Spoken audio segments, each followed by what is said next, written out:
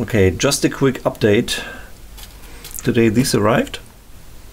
These are 0.3mm Hilumin strips, and they are embossed somehow, how to say. That should make the welding process easier. And I will try to weld these to a battery, and I will also try to see how usable the automatic mode is. I completely removed the foot switch, and as you can see I replaced it with a short, so when I power it up it will detect a shorted foot switch and jump to automatic mode. And yesterday I also noticed that the shape of the new tips, oops, I shouldn't have done this. That's the danger of automatic mode. The shape of the new tips seem to be too sharp, and the tip is too small and it sticks to the weld. So I will soften them a bit. Hold on. You probably cannot see it, but I softened the tips a bit. And these scars should remind me that I still have to add heat shrink tubing, and that we are dealing with very high energies here and we have to be careful.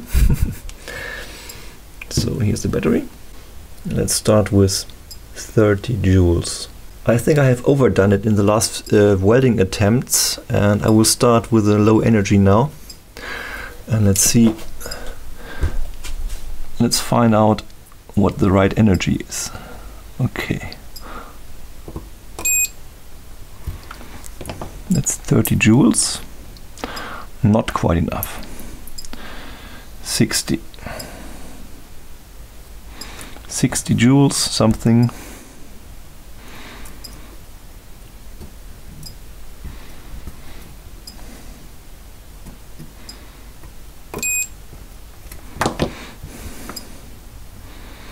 Seems to be good.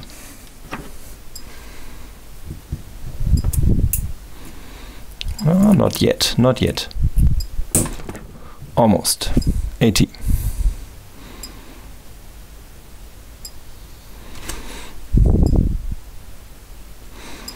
I will take a new one.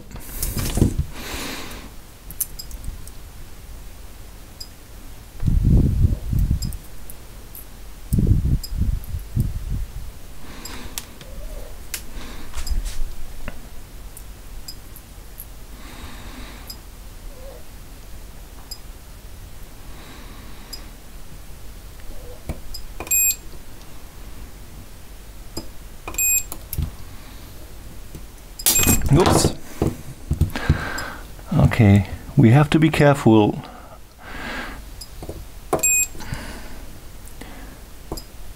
You have to be determined when you use the automatic mode, and don't hesitate when doing the weld. This is how it looks like. So 0.3mm Hilumin strip, no problem. And I also want to know if it also works without these embossed areas. Just bare metal on metal. Same energy, 80 joules, automatic mode.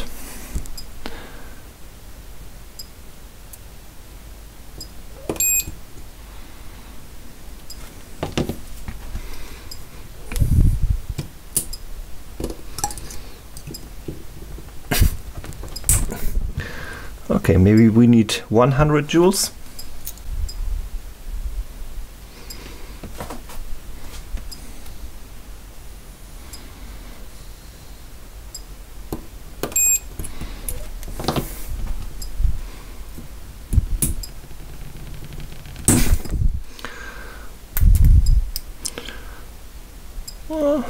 We still have some more room.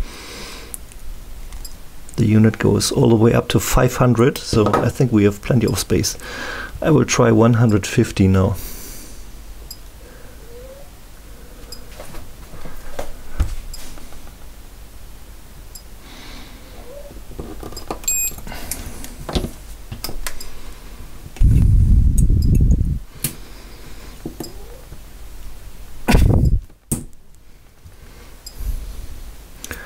I can still lift it up. Okay, we go to 200.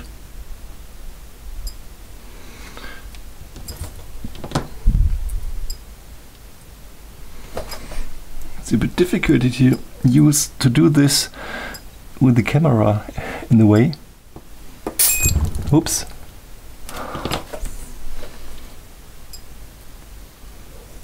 I think I have damaged the battery now. Doesn't smell good.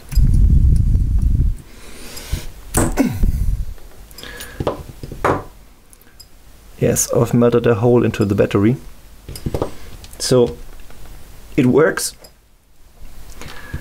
but it's definitely not recommended to use it on 18650 cells.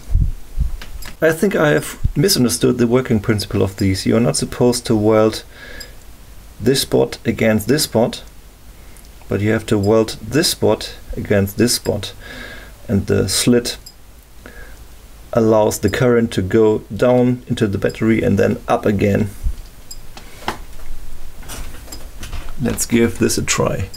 There's not much left of my battery here now, but I think it's still enough.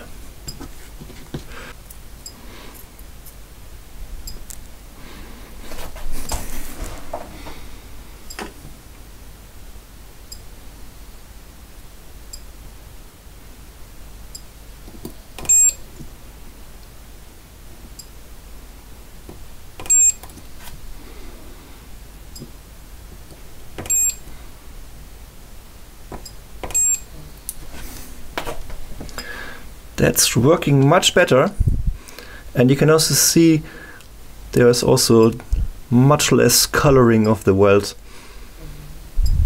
Working really good.